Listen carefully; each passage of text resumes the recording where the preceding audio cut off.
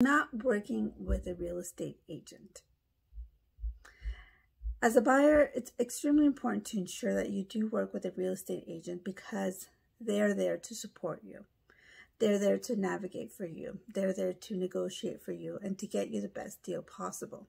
Also, their expertise in the area, their expertise in the industry, so they're able to answer all your questions. And if not, they're able to get you the answer to your questions. And then that way you have a peace of mind on the great investment that you're purchasing.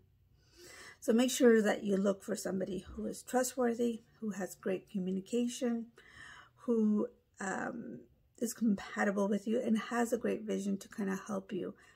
And at the same time, bring you back to reality when you get overexcited or over emotional about something.